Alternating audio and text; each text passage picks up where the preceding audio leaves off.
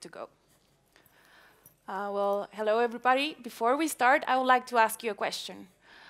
Did you know that only 18% of the failure are age-related?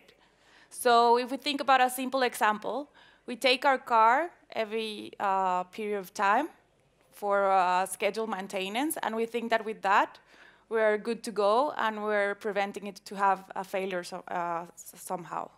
Well, we're only considering 80% of the failures that could happen. What happened with this 72% that is left? And now I just mentioned a really simple example. But what happens if we're talking about a production line where a machine breaks, and then the impact it has and the cost it has is not only that machine that is not working, but the entire production line that gets affected? Well, today I would like to, with my colleague, I would like to talk to you a bit more about that, and how can we prevent the 72% of the failure patterns that are left. So as they're all mentioned, I'm Daniela Solís, and I'm really happy to be here to talk to you. And okay, my name is Rodrigo Cabello. It's a great pleasure to be here for me. So today I am the Artificial Intelligence team lead at Plain Concepts, and also Microsoft MVP in the Artificial Intelligence area. So let's start to talk about predictive maintenance. So how did it all start? Well, back in the days when we didn't have any machinery, we would just build something really easy, and if it didn't work, we would just throw it away and build something more. What happened? As we evolved as humans, it also evolved with us the machines we used. And then it didn't make sense to throw away the machines when they break to build a new one. So then we started repairing stuff. But we would just repair it in the moment that the machine was broken. So it was not convenient, because normally it happens that when you need it the most is when it breaks. So then we started to prevent that by scheduling a preventive maintenance. Every certain period of time, we would look at our machines and we would try to check that everything is OK. But what's the problem with this? Well, first of all, I just mentioned that only 18% of the failure patterns are age-related. Second of all, we're investing a lot of money and time of technicians that are looking at machines that are not broken. And as I mentioned before, like really crucial failures can happen in between this time interval. So it's not fixing our problem. So this is where predictive maintenance comes into play. So the main goal of predictive maintenance is to avoid this unplanned reactive maintenance last minute. And we also want to eliminate this cost of having technicians fixing machines that are not broken. And how are we going to do that? Well, thankfully nowadays we have IoT devices, and we're able to have sensors from all the different parts of machines. And we also have predictive models. So when we mix both, we're able to achieve this. Okay, thank you, Daniela. So today we have an example about how to show you an end-to-end workflow and the different architecture that we have prepared today. So first of all is try to collect the different historical data that we have in order to try to get information about the turbine sensor that we're collecting. And also we are building an Azure machine learning pipeline in order to go deeper in the different phases that we have developed to read the data, pre-processing, train and test the quality of my model, and also register a new version of my model when my data are changing. So we have developed all the solution using Databricks in this case. Once we have finished this process, we can export our model. In this case is a TensorFlow Lite model. And also, we can build an automatic process using continuous integration and continuous deployment to deploy this model into the different IoT devices that we have connected, for example, to the different turbines.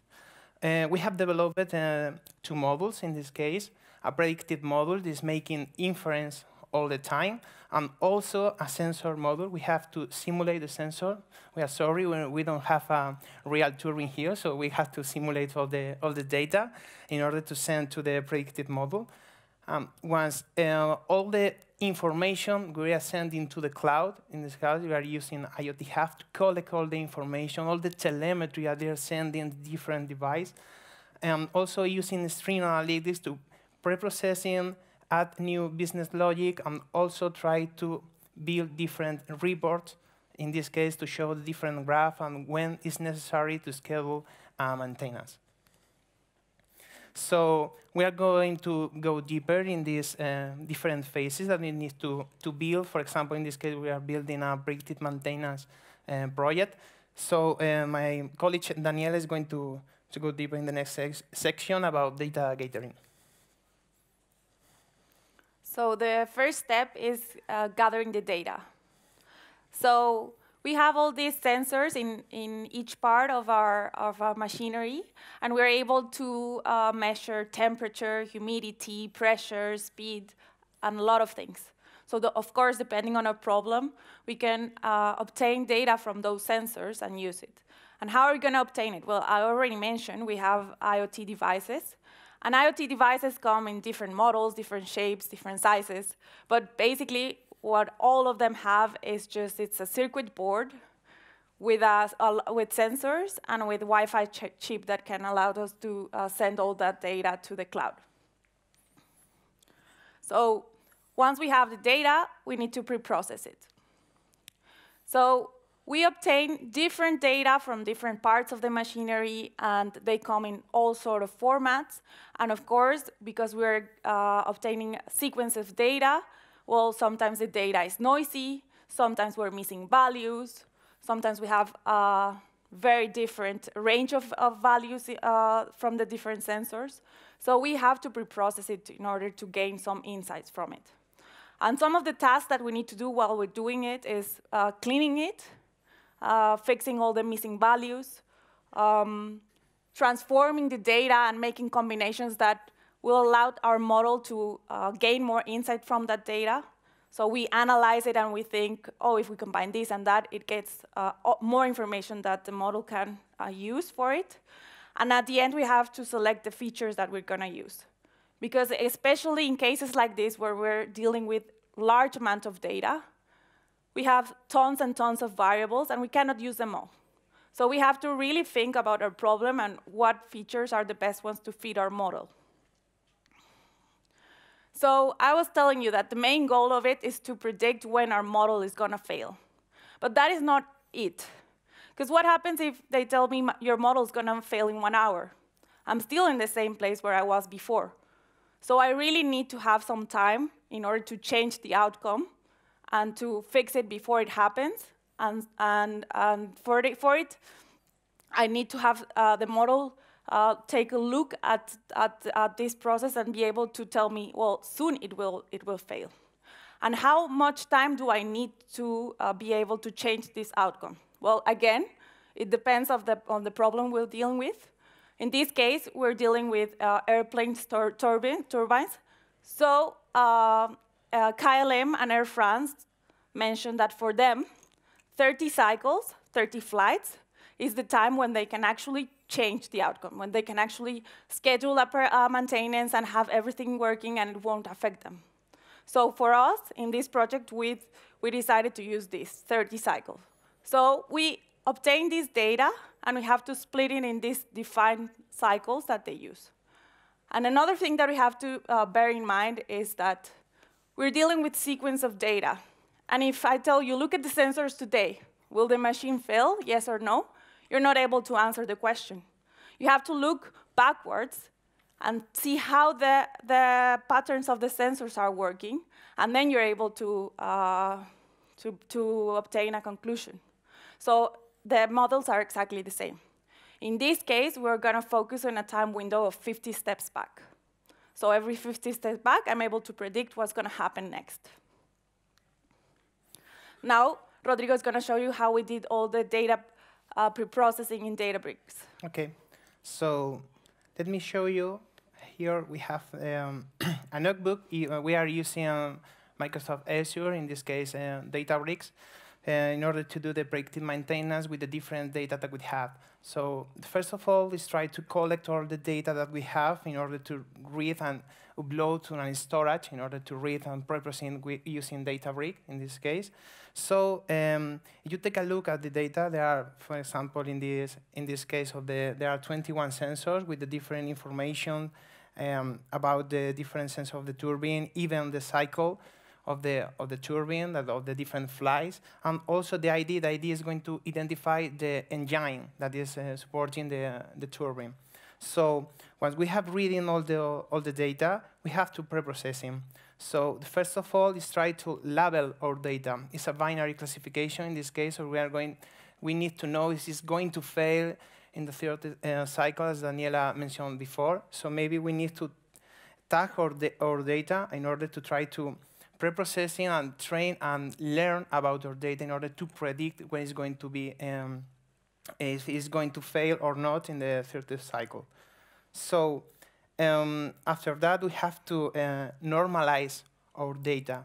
We have different sensors with different range of values. We need to normalize all the columns, okay, in order to normalize this kind of data. And also, we can visualize the information that we have with the different sensors, maybe in order to know if it's with the range of values. We have if you can see here, we have different sensors with different range of values. For example, sensor 2 is very close, very similar to sensor 3. For example, we have another kind of sensors that have a constant value on 0 or 1. We are not going to consider, for example, in this case, to our model from the prediction.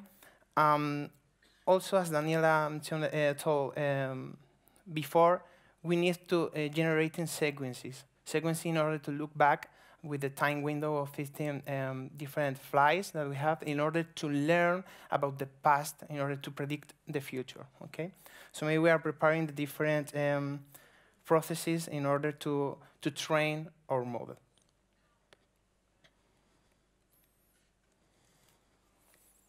Okay, the next step is machine learning. So a normal machine learning workflow would be, okay, we already pre-processed the data. Then we need to split it into validation, train, and test it. Test it, the model won't see until it finishes, and validation and train set allows us to train the model and see how it's going. So we choose our model, we evaluate the model, and once the model is working as we want it, then the model is ready to be put into production, where it will obtain new data, and this data will give us a prediction. So how do we know when the model is working good to go? It's good to go. Well, we need to choose very carefully the metrics we're going to use. Because depending on the problem we are dealing with, we have to adjust what we wish to optimize. So in this case, of course, we wanted our model to be accurate, but we wanted a model to be able to really, truly predict when the failure was happening in a turbine. But we also, as I mentioned, want to avoid the cases where we think that something is going to fail and it's not failing. So then we also have to take that into account. So the metric of precision and recall helps us with that. And then what we do is we mix them in F1 score, which is the harmonic mean of it. So then we're able to optimize all that and be sure that our model is working the way we want it to work. So another very important thing when we're deciding to do a machine learning solution is to choose a model that really adjusts to our problem or to our data. As I was mentioning before, if I show you the sensor data of today, you're not able to know if that machine is going to fail or not. So we really need to find a model that is able to fit sequential data. And also, as I was also mentioning before, we want to know with enough time in order to change the outcome. So we need to be able to look back for a long time and be able to provide early warnings. So our model needs to be able to identify long-range dependencies. So some of the models that adjust to these characteristics I just said is time series and deep learning models such as LSTM neural networks. In our case, we chose deep neural networks because they're perfect for IoT. IoT brings a lot of data, And deep neural networks need those data to understand what's going on. So they're a perfect match. So what is a long short-term memory? Well, it is a type of neural network that is capable of modeling sequences because it has sort of like a memory mechanism where it encodes previous steps and has a context that allows it to predict something. So we need context. Also, we as humans need context. But not all the information is as valuable to do something. Some information is more useful than the other. So how can we help our neural network to gain and extract the information it really needs and to leave the one that it doesn't? Well, they have these three mechanisms inside it. It has an input gate where new information is able to go in. And then it also has a forget gate, where information that is not relevant, it's able to remove it. And then then you have the forget gate, and then you have the output gate, which is when you actually use your memory in order to predict something. So when we approach a problem using machine learning, we have supervised machine learning. We have two approaches we can use. A classification problem, is this happening, yes or not? Or when is it going to happen? Well, it's going to happen in cycle 3. In this case, we decided to approach it as a classification problem. But because we want to know exactly if it's going to fail in the 30th cycle or not, then we tagged the data, as Rodrigo showed you, answering the question, will this machine fail in the 30th cycle? Yes or no? OK, so let me show you the part of the Databricks training. OK, so once we know that we are going to use an LSTM, the problem that we have here is that we need to export our model to an IoT device. Okay, so in this case, we have used TensorFlow Lite in order to run faster our model, making inference faster in the different IoT devices that we have. If you have developed using TensorFlow framework, in the case of deep learning, you can use the Keras API in order to build your deep learning solution, and also you can obtain a model. What happened with this model? That this model is not optimized to run in different devices. So in this case, we have built an LSTM from the scratch, because if we are using TensorFlow, we cannot support all the multiple operators that we have in the graph. So maybe we can export our graph and optimize and remove some operators in order to export to a different IoT device. So we are using the experimental API of TensorFlow, the compact experimental API, in order to build to use the LSTM cell in order to stack the different recurrent neural network cells and then to compact in order to put together. We are using 2 layers with an 100 number of units per each layer in order to solve this problem. Also, we are using, because it's a binary classifier, we are using binary cross entropy and also add an optimizer in order to train our models. Once we have finished this part, okay, we are saving the Keras model, and also we are going to, after we are going to finish the training, I'm going to export the TensorFlow little graph, the graph session, okay? So it's very important to take into account in order to export our model in a format that is going to run faster. The size of this model is only 100 kilobytes in this case, and we are making inference, each inference is taking 700 milliseconds, or is perfect, for example, in this case, for a real-time scenario in order to make the different inference that we have. Also, we are tracking all the metrics that we are doing in training and the test phases with Azure Machine Learning. So we can plot the different graphs and order the accuracy and order the loss function, and also we can test even our model or upload a new version of our model to Azure Machine Learning. For example, in this case, we are running different experiments, We can track the duration of our experiment, the accuracy on training, the accuracy on testing, and also if we go, for example, to a RAM,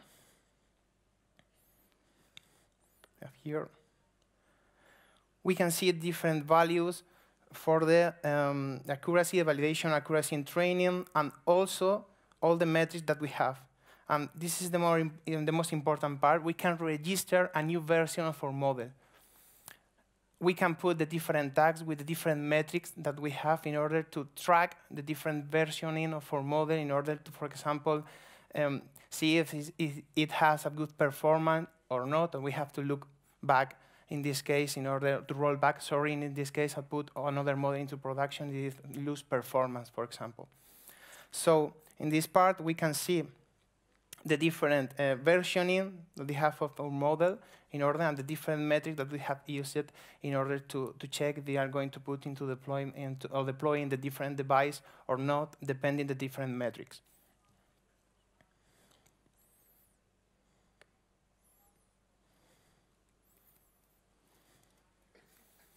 Okay, so now IoT.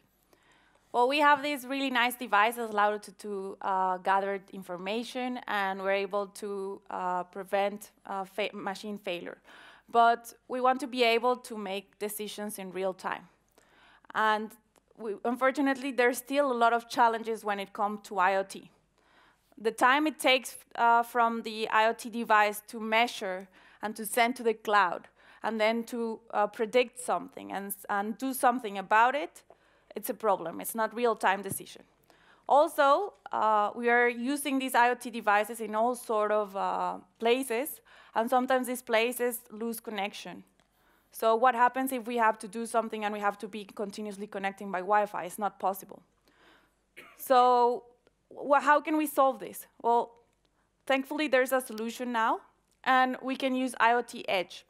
What does IoT Edge really mean? Well, we are able to make the decision in the point where the device is connected to the network, the edge, where the actual device is measuring all this stuff. So then we're able to extend all this complex processing and all the predictions of a model. And instead of having to do it all the way in the cloud, we're able to do it in the precise moment. So then if we lose connectivity, it doesn't matter. The model keeps on working, it keeps on predicting, it keeps on doing everything by itself. So as I was mentioning in the beginning, we have all sort of IoT devices. But we chose to use Raspberry Pi and CorelDev because they have an REM architecture. So they're super flexible.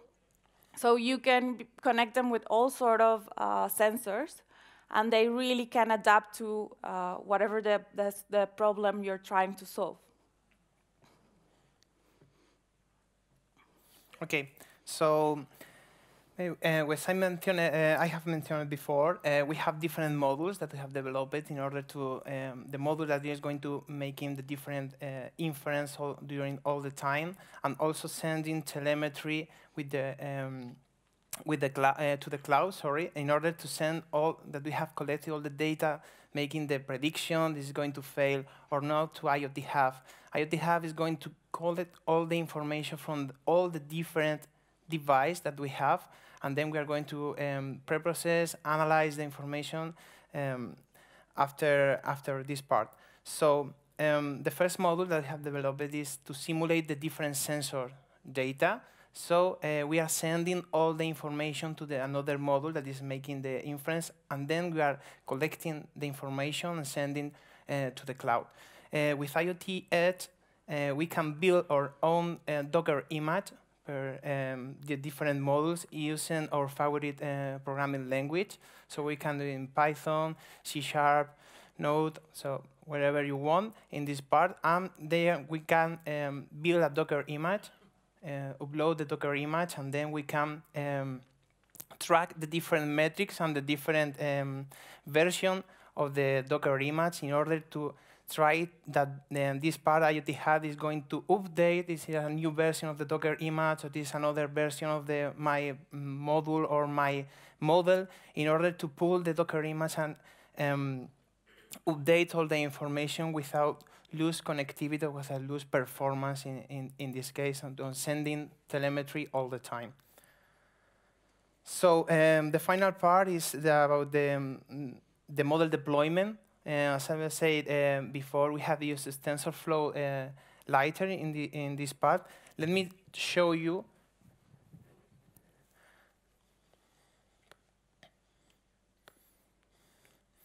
In Databricks, we are trying to test in.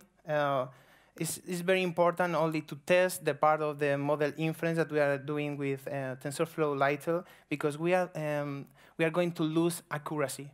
In this case, we are trying to optimize our model. Our model is not the same if we are using the TensorFlow framework, but we are using TensorFlow lighter in order to make inference faster. So it's very important to take into account that we have to read our data and test our data with the final model we are going to deploy. So in this case, we have even generate a confusion matrix, so sending if it's going to fail or not, with the different information on mismatch in the classification part. So the most relevant here is the black diagonal that we are that is the different mismatches in the classification. So it's very important to know, for example, it's not the same. Is my model is saying that is not failing. Sorry, the real data is saying that it's not failing, for example, and my model is saying that it's failing. We are going to schedule a maintenance and send a person and say, okay, it's working okay. But the most critical part here is what happened is my model said, is the real data is say, for example, that it's not failing, and it's failing, and my model predict the other part. It's the more critical to know, for example, my model is saying, okay, it's not failing, but in the real life, it's failing the model, or it's failing the turbine sensor with the different information that we have. It's the most critical part here to consider that we have to improve the accuracy in this part of the classification. So once we have export to model, we can see the different. I don't know if you know Neutron. With Neutron, you can visualize the deep learning model with the different formats. So in this case, we are visualizing the inside part of my TensorFlow little model. So we have an input that they have with the different sequences of time window that we are sending to the model. And also, here we have the two layers that I mentioned before of LSTM with the 100 units per layer. And also, we have to have the a logistic regression, or this a binary classification, in order to try if it's failing or not. Okay, so this is a good part in order to try to visualize a deep learning model and with the different layers that we have.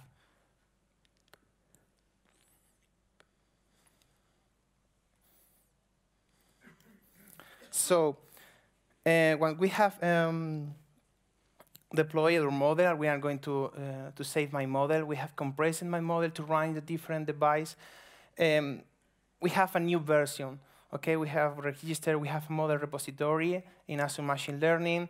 We have a TensorFlow little model. So can I automatize all these kind of steps in order to not update all the time the different device with new data of the different device? With I have improved the quality of my model.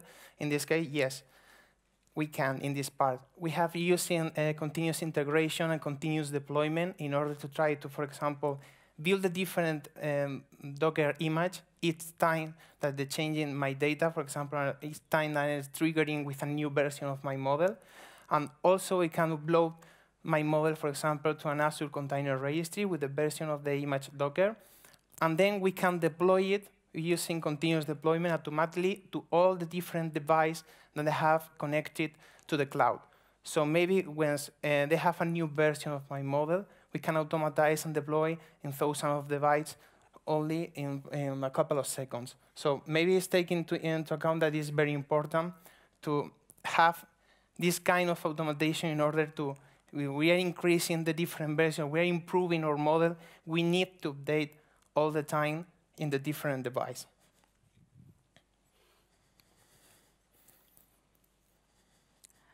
And our final piece in the puzzle. We need to be able to have the analytics and the business intelligence. So we build this model, but this model is only valuable if we're able to act in critical situations. So we need to provide an user interface where we can see all the real-time processing of the model, all the predictions, all the sensors, and everything that is happening. So once we have the device is connected to the cloud, in this case, IoT Hub, and we have all the analytics.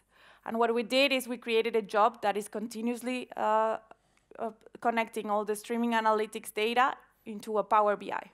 So then we're able to see all the sensors and all the information in a very nice way and organized way that provides us with the insight that we need in order to act on critical situations.